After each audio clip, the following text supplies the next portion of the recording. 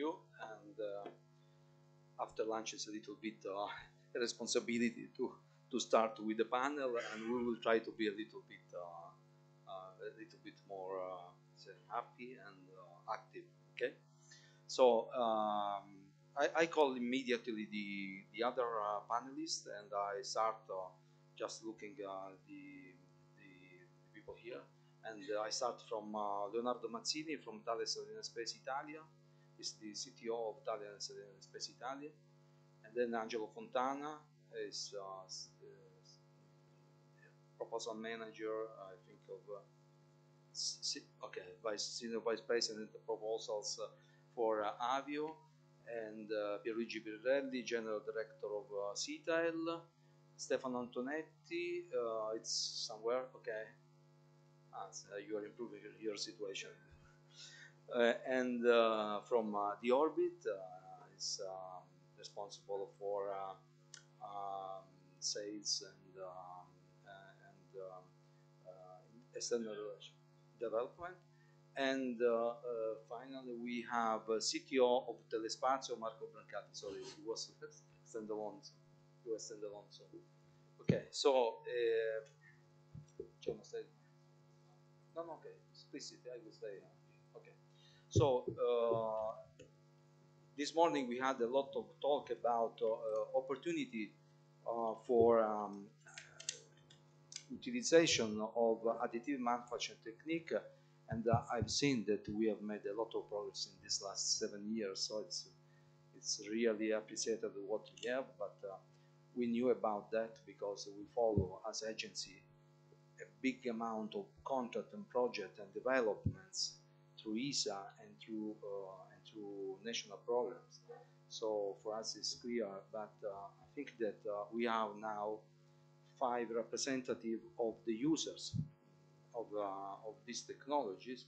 The ones I said this morning, we're expecting to deliver 1 satellite per day to build this constellation, and there are represented all our industries.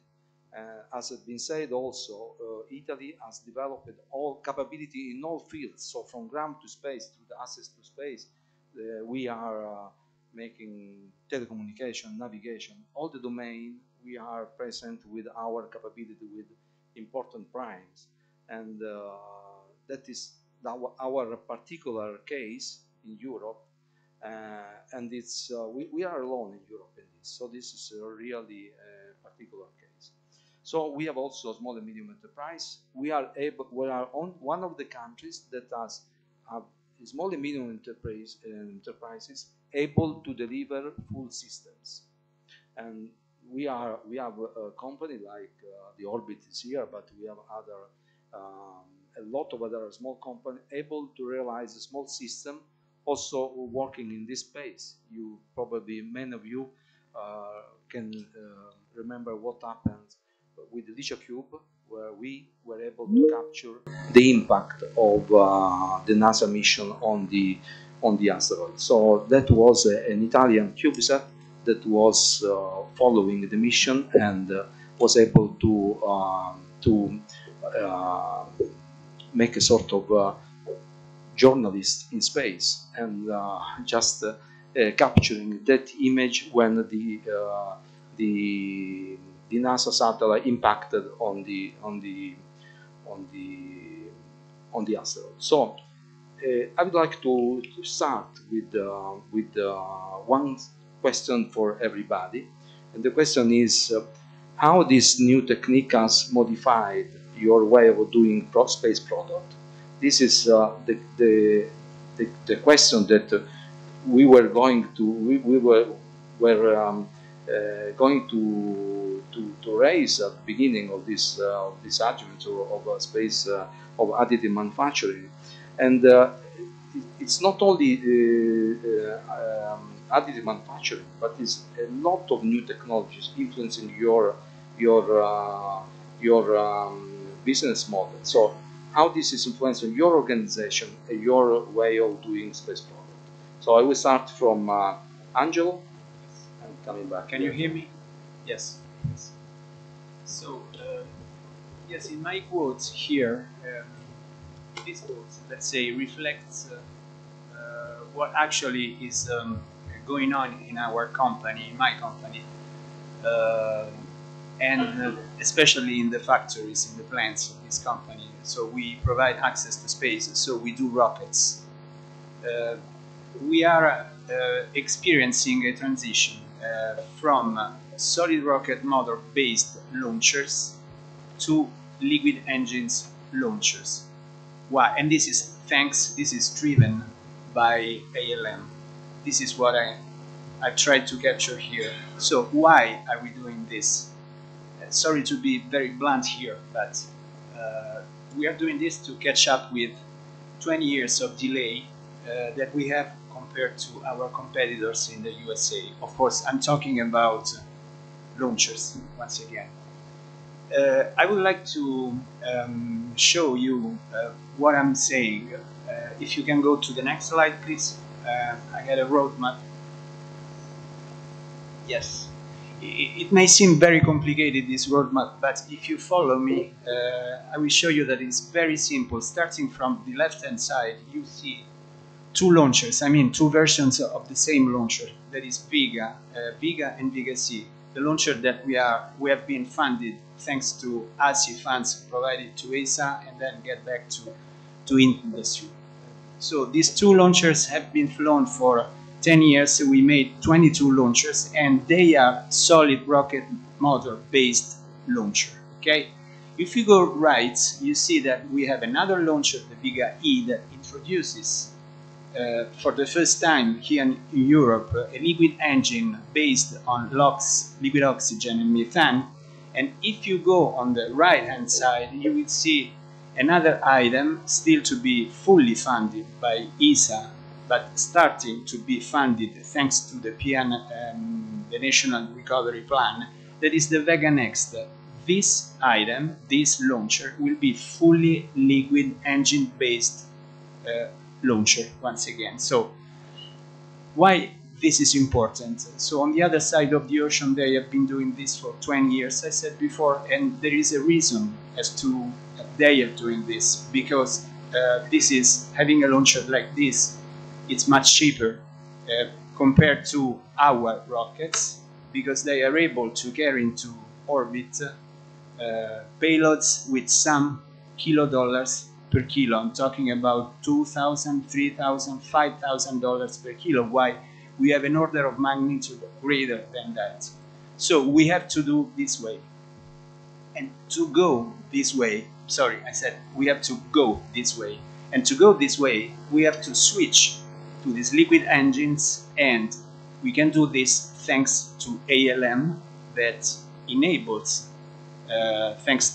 enables something like reusability that lowers a lot the cost. So when it comes to combine, let me say, the requirements that our engineer asked to these motors, and I can mention, for example, the complex geometry of some components. I can mention high performance. I'm talking about engines that have a thrust as high as 60 tons, so it's not peanuts. And they have to have low mass, because for us, the lower the mass, the bigger the payload that we can carry to orbit. So when it comes to combine all these parameters, we cannot do that with traditional technologies, but we have to go for ALM. And we are doing this. I can state that 70% of the main components of that engine I'm talking about are ALM manufactured. By the way, I can mention three of these elements. First of all, the combustion chamber, then we have the nozzle extension, and then we have the turbopumps made with ALM.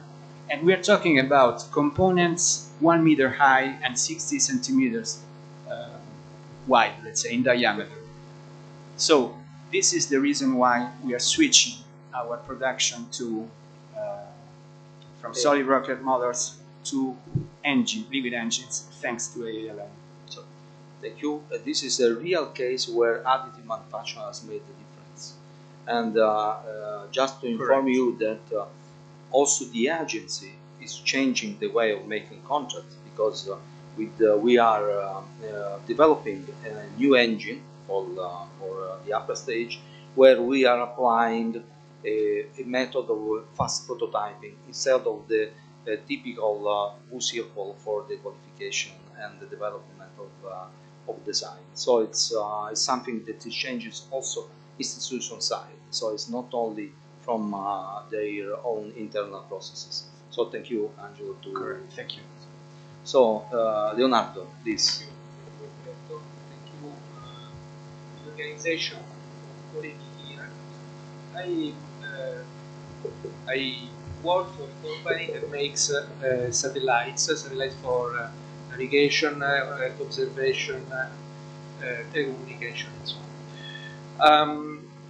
It's a big company with many units, and we had to face in the recent years, let's say in the last 5 years, a number of technological, let's say, roadmaps dealing with new technologies, and additive was one of them. But we had the digital to manage the digital transformation as well, the artificial intelligence, the quantum revolution, a number of these technologies. Our units, our engineering units, started to work on these technologies, but clearly there was no preparation among all the company to deal with that. So we had to somehow coordinate all these developments within the central directorate. And we had to form new engineers with a vision on these topics. So now we have roadmaps for all these technologies. In particular, today we speak of additive manufacturing. And clearly we have introduced the use of this technology also with partnerships, making partnerships with other companies to make many different, let's say, elements of the satellite. For example, I go through some examples like filters, filters, radio frequency filters, waveguides, like support for any for sensors, for any kind of box. So we have used it very thoroughly in what we call the tertiary structure, which is the structure which is not which is dedicated to single items on the satellite. Very recently, we have introduced the use of additive manufacturing also in the construction of the primary structure of a platform, of a small satellite, the smallest we have ever built, which is called Nimbus. And we have done so because this is a technology capable to accelerate the production of the structure, and also is a technology that is flexible for small modifications that are necessary to introduce in the structure. I want to show an example that, in my opinion, is extremely well suited. If you go to the next slide, yes.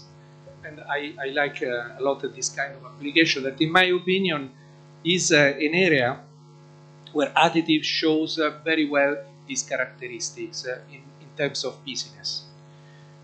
You know that probably know that in space, if you don't work on mega constellation, which now we are going also to work on that, but typically the amount of non-recurring is very large. We have to start from scratch in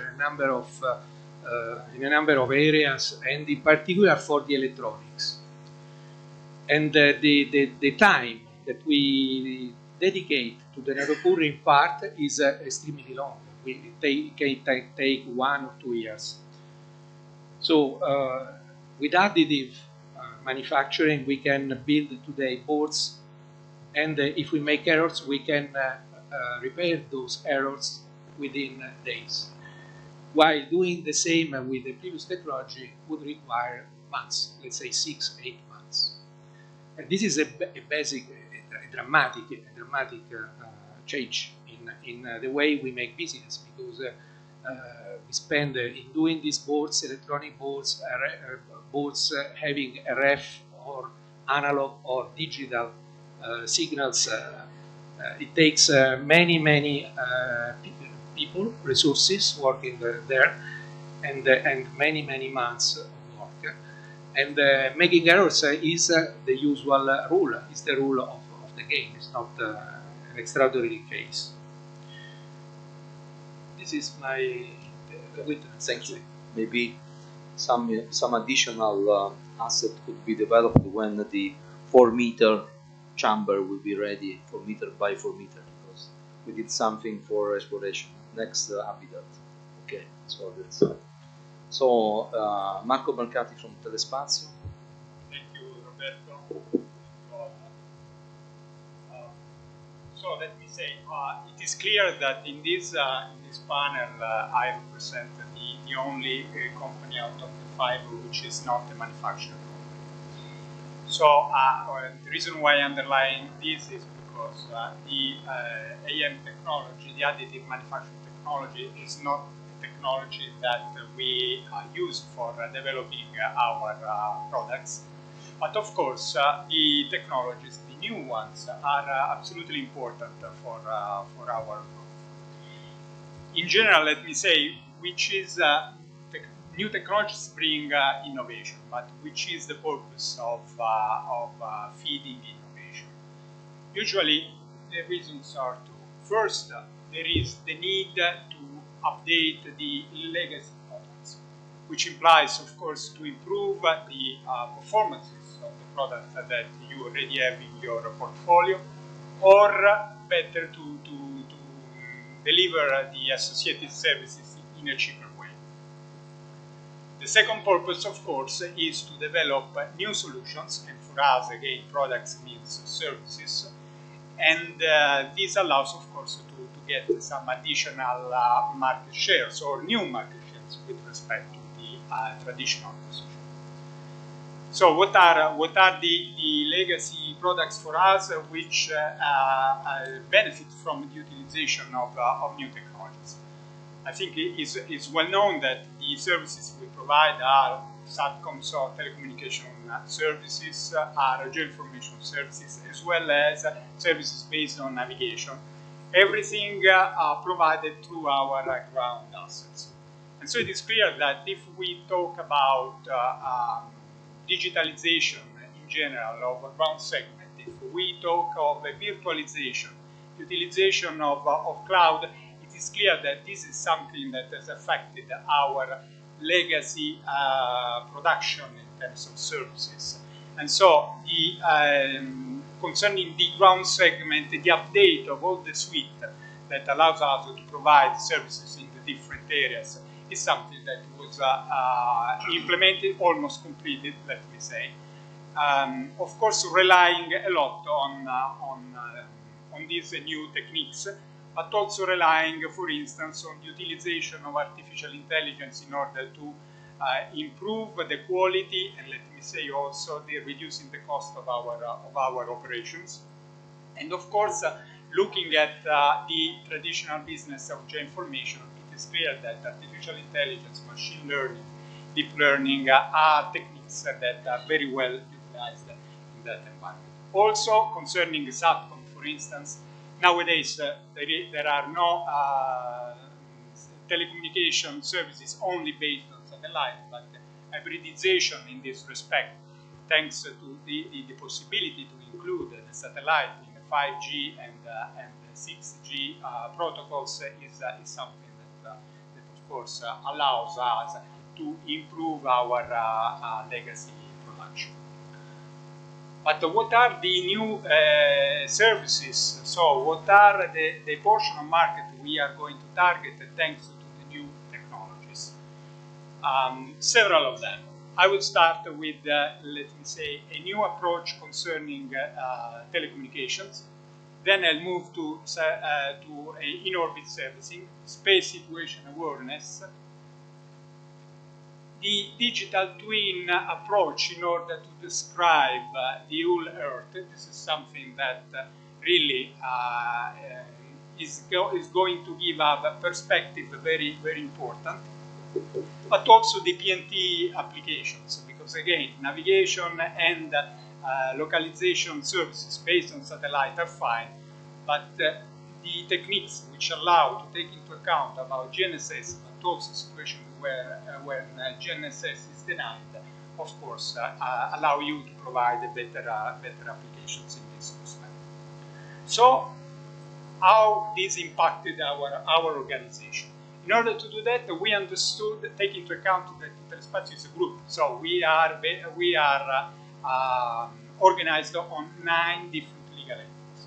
So it was a duty of the CTIO organization to develop something that could have supported the activity of the engineering teams of all the different legal entities outside Italy. And so the development of federated labs, concurrent and cooperative design facility, which was accessible from remote, was an improvement in that respect. But going to the new services I just mentioned, should be the following chart, we identified 7 different new domains. And these domains actually are organizations which are cross-line of business, so cross-official units. And the goal of this is to develop a common roadmap for each of those items with the contribution of the engineering team, the program management team, the commercial team, the legal team.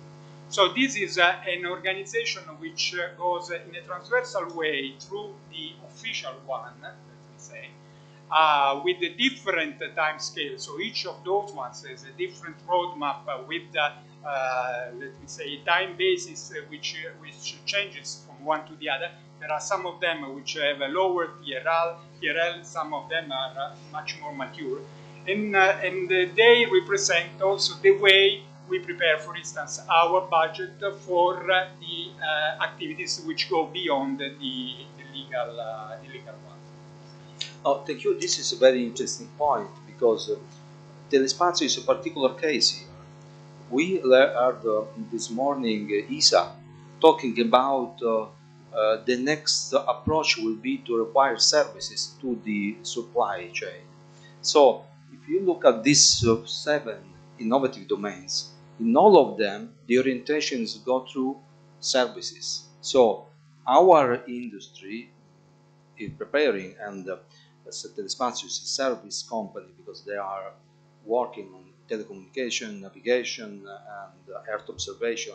So they are already orienting due to the inclusion of these new technologies and new capabilities, new performances, and to the request of institution to have services more than produce hardware for making things. So this is the way we have to go to. So, and the new technology are influencing this approach. So this is very important. Thank you for giving us this overview of how all these new technology are impacting the future. So please, Pierluigi, a new company growing very fast in Puglia. So it's this is your stage. Sorry, can you hear me? Yes. This Thank you, problem Roberto. also before. Okay. Thank you, Roberto, and good morning, everybody. I'm here on behalf of Mrs. Chiara Pertosa, the CEO of CITEL. She wants to welcome all of you here in Puglia. CITEL is a company headquartered in the Puglia region, very close to here. And she was unfortunately hampered to join this venue for very last minute personal issue. So welcome again in Puglia. I want to spend a few words about CITEL. CITEL is a company that is growing, started from avionic components, electronic units for satellites and electrical propulsion for satellites, and now CITAL is growing in the system domain. CITAL is in charge, together with Thales, Leonardo, and Airbus of Italy, of the Platino program. This program is funded by the Italian Space Agency, and the peculiarity of this program is to build a satellite platform that can be arranged for several different functions.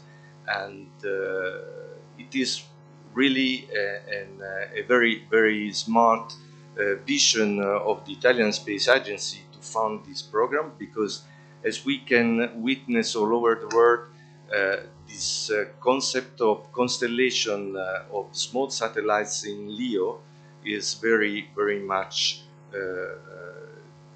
diffused, mostly for telecommunication.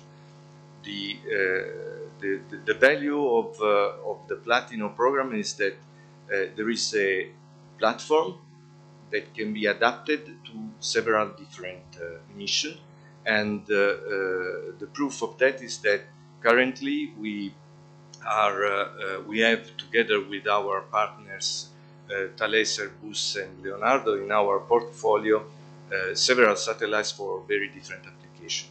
The first one will be the synthetic aperture radar for Earth observation developed by Thales, and then we are cooperating with NASA JPL through an ASI-NASA cooperation for a special particle detector instrument that is called Maya, and it is being developed by the JPL of NASA. And after that, there will be, these are two missions for Earth observation, but we are also involved in another mission which is about quantum key distribution. Our customer is a private company, SES, the giant of telecommunication, that in the context of a European Space Agency and the European Union program is developing this technology of quantum transmission in space. They selected the Platinum platform because of these characteristics of being multifunctional. And finally, Platino will be also part of the Iride constellation in the context of the Italian Next Generation Europe funding, and in this case, the platform will be equipped with an hyperspectral instrument developed by Leonardo. The most important fact is that this platform is for the 8% of its value always equal for the different mission. And this is changing the way of industrializing this product, because it allows us to think in the serial production, in series. And this is one of the main reasons that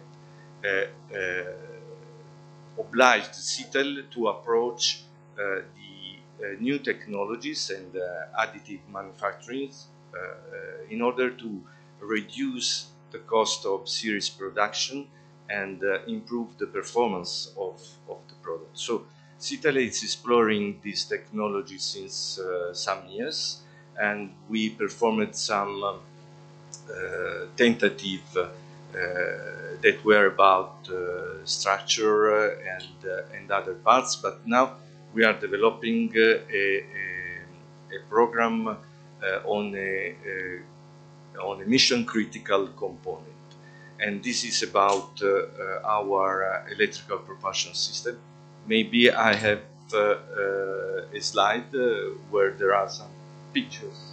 Yes, here it comes. So in our technology we have the electrical propulsion thrusters, and also this component of the spacecraft will be produced in series, because all the LEO constellation are equipped with this kind of propulsion, and with the problem of space traffic management, every satellite will be obliged in the future to have on board the maneuvering capability, and this can be provided by electric propulsion. So the market of this kind of product is very vast, and we want to develop, to use this technology in order to make it easier to produce this kind of components. And when we talk about a mission critical component, we did not think useful to go straight to the redesign of the component in order to face first the difficulty of designing for the performance, and then to face the difficulty to modify the process. So we are keeping the design as it is, and we are trying to adapt the additive layer manufacturing to it as it is. In the second phase, we will go to the complete redesign in the additive manufacturing perspective of the component. This component is the inlet of the xenon or argon gas that provide the acceleration of the thruster, and this is a very difficult component to be manufactured in the traditional way. So the reason that pushed us to the additive manufacturing was to simplify the production process, and we had to face I've been hearing about very large dimension for additive. For us, the problem is the opposite. Is the very small miniaturized dimension of this component that gave us a lot of problem about shrinkage and other problems in the additive manufacturing, and other problems such as the compatibility between two different materials, steel and copper. Finally, with our partner Hydro of Varese, we achieved this target, and we have manufactured the first component of this type. Now we are going to test them in a laboratory environment, and then we will perform all the process qualification according to the ECSS. Okay, good luck. The ECSS for additive manufacturing could be the real enemy. So yeah. Okay, so we will see how to do, because it's our project, so we will support. Sure, it is. No problem. So now we go to a new paradigm of space. Is a new company that has the mantra of this company is to be an innovative company. So the Orbit, please. That's for waking everyone up. Okay. Thanks, Roberto, for the introduction. By the way, thank you for inviting us in this beautiful location, this beautiful town in the middle of Puglia. And indeed, absolutely, that's additive manufacturing is definitely an innovation. And as a wannabe innovative company, we try to get all the benefits out of it. The first benefit we got out from additive manufacturing is fast prototyping. After all, as the Orbit, our goal is to make market-driven products and services as quick as possible and as efficient as possible. That's pretty normal for every product, right?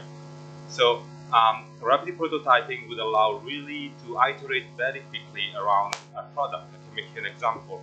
We needed to give some specification for hinges for solar panels, and literally we made a couple of examples of those hinges in our premises. We have a small 3D printer with added layers, and it took 3 hours, and already we could realize many things, many requirements, many constraints that we could give to the manufacturer to make us the actual project. So we did in 3 hours, so it probably would take 3 weeks. And we put into practice also this innovative cycles. So now we are just 2 days ago, we have fired our flight model of a new propulsion system. It's a chemical propulsion system, repropellant, completely developed in additive manufacturing, thanks to our partner Sofia from Campania. And thanks to that, we could develop from scratch up to flight model in 15 months a complete propulsion chemical repropellant propulsion system of the 15 Newton thrust class. I will be flying that in November. So that's that's really a great shortening of time for such a system, and that was also possible through additive manufacturing. And now we are moving to other experience on additive manufacturing for the main structure of our spacecraft. So far we have launched 10 spacecraft in 2 years and a half for space transportation in space. And the core structure is we are exploring how to do it in additive manufacturing with our partner Caracol, for instance, with a very innovative technology that I will not be able to explain how it is.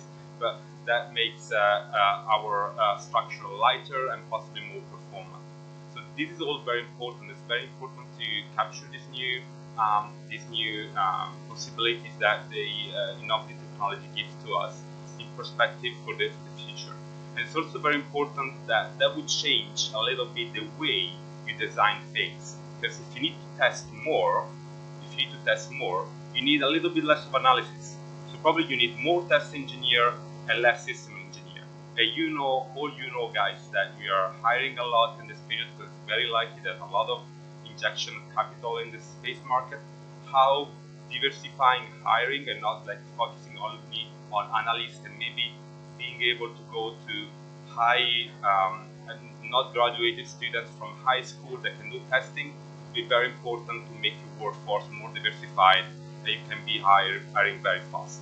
So additive manufacturing gave advantages both from market capture point of view, technology point of view, but also design, analysis, and hiring and teaming point of view. So that's what we define really a disruption in the way you design a space system.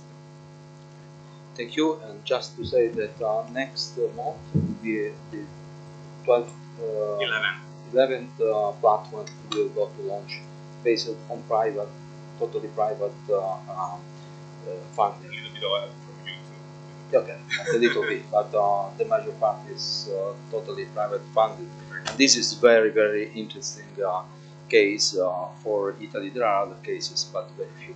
So just to be honest, and we have to tell this. So just a quick question for all of you, and because we have to be fast, 1 minute, and just we have a lot of improvement made. Can you give us your idea, some word that you want to leave for the floor, for the people here that are working for you, or growing your capabilities, which is missing? Where are we have to go in order to improve your capability? Because this is very important. The message you want to leave to these people that are working on a key technology. So this is and the difficulties that you face sometimes when you face these new cameras that can give you more performances and lower costs. This. Well, I can go actually very fast on that because before I answer to this question, two CEOs before chief executive officers mentioned the relationship that we have with them. So I'm talking about Prima, Additive, and Velo3D. We are cooperating with them, so we cannot call them suppliers because we are having partnership together because we want to build with them, not only printing something and then relating on other subjects. We want to have a holistic approach, mastering all the process. So my message to them is to follow us in this venture, let's say, because as I was saying before, we have to catch up with our competitors in the US to make it cheaper. That is why we are doing this, and that is why we have to do this to ramp up our launches up to, let me say, Roberto, 5 to 6 launches per year, if this is possible.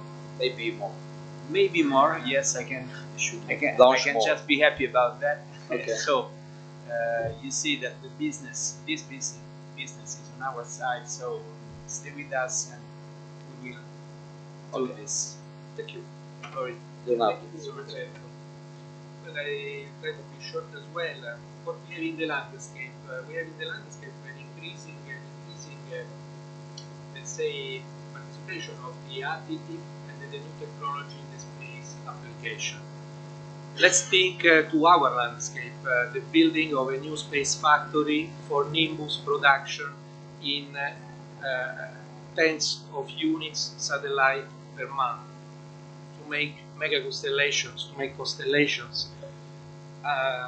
we need important, and all this in additive, and also using other new technologies. In the landscape, we have the design of new radar antennas in additive manufacturing. We have space manufacturing, the possibility to manufacture directly in space, let's say, equipments, and the moon manufacturing. So we have many applications where, let's say, the additive manufacturing, and I would say also the new technologies, I'm thinking to artificial intelligence in particular, are the, let's say, enabling factor in practice. So we have space for you, we of the space industry, we have space for newcomers in this area, also because we don't want to implement all these new technologies by ourselves. Thank you. For what concerns ourselves, let's say, probably it's a double kind of message. First, let me say that especially going through the activities for some of those domains I mentioned before, we had the need and the opportunity to increase and improve our relationship with startups on one side, as well as with non-space companies on the other side, particularly referring to what is relevant to space exploration. It is clear that specific technologies can be brought to a service provisioning company in an easier way from small, very focused companies.